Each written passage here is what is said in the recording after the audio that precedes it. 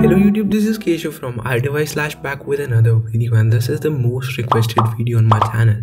Like, I have made 2 videos on how you can jailbreak iOS 12.4.6 without a PC, but that method just stopped working.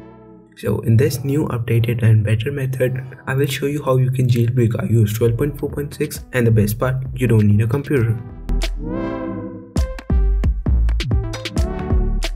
If you have seen this video of mine popping up on your screen, and this I have explained you that this is not possible to jailbreak iOS 12.4.6 without a PC, and yeah, this is true. In this video, I have a web clip which is developed by me, and listen this. If you don't have a PC, you cannot jailbreak properly, but what if I tell you that there is a substitute that doesn't work properly but gets the job done? So you can see this thing popping up on your screen. I have customized this iPhone using the exact same method. If you spend some time customizing your iPhone with this method, you will end up making your device look awesome. So yeah, you can figure it out. So guys, I have to tell you that this isn't the proper method, but something is better than nothing.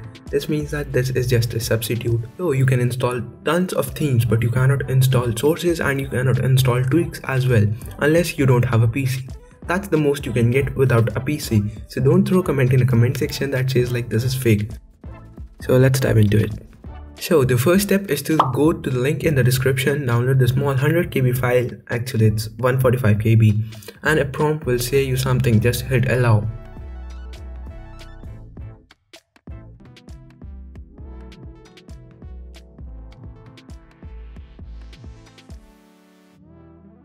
So now go to the settings, under Apple ID, you'll see profile downloaded, or if you don't see it, go to general, profiles, click on Cydia by iDevice / and then hit install on the extreme top right.